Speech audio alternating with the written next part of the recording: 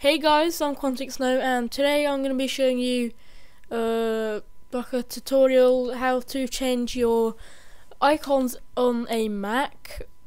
And yeah, this Borderlands icon, so definitely not meant to be like that. And you can see I changed screen flow, launchpad it's blue, and mission control is nothing like that. And photo booth, Photoshop, FaceTime, and of course Google Chrome. So what you want to do is go onto this website, link in the description. It's called DeviantArt, and you want to choose whatever kind of desktop app or application you want.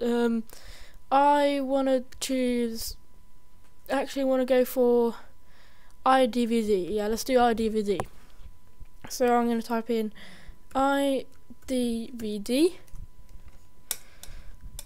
and it's gonna come up on a lot of stuff. I'm actually gonna choose this, the iDVD icon. So you click download file, and it's always gonna be here. The file download is always gonna be here. So I have, what's it called, WinZip Mac, but that's just me. You don't have to have it, you can just do zip. You open it up, and iDVD, the icons, and then you double click it, and then it says preview. You want to click, and then just drag the whole thing, go on to edit and copy, or if you're lazy and don't want to go to edit and copy, you can just type in Command C, and then we'll just do like that.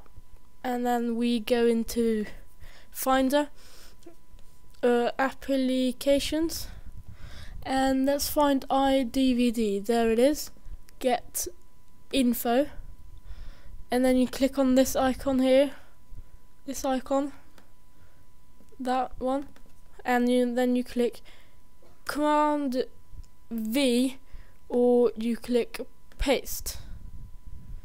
So I'm going to click Command, I've already done it. Okay, Command V, and that's basically how you can change any icon on your desktop. I will show you. I changed views, so I'm gonna drop it out, and if it's for example Steam, I have not changed it, but if it's still like this and you've changed it, you just want to do like that, let go of it, and then go on to Launchpad or Finder, and you will see iDVD here, and you do like that. But I don't want it here. Oh, okay, I have no choice. Anyway, if you did enjoy this episode and